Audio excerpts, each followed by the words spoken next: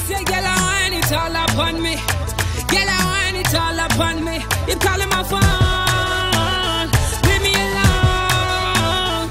For dancehall star Cynthia Morgan, wearing a nose ring, getting a tattoo or working on her features to suit her moods gives nobody the right to criticize her.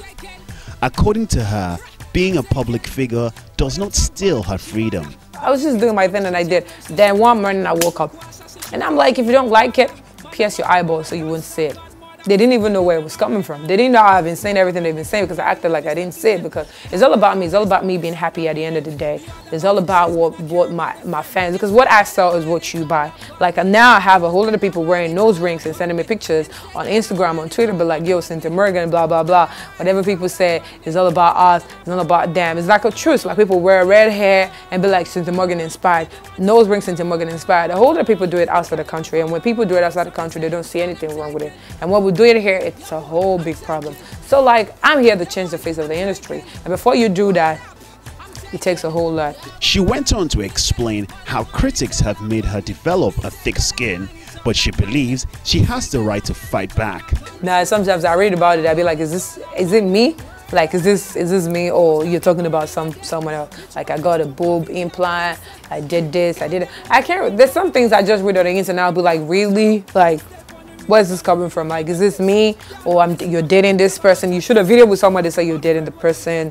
You hang out with somebody to say you're dating the person. So like, the best thing is, because I know you guys are gonna talk, I just live my life. And as much as people call me a controversial artist, because I normally do what a number of other celebrities wouldn't do. Like, if you take shot at me, I might take shot back at you. Away from her tomboy personality, Cynthia reveals what she wants in a relationship. I like my man to listen to me.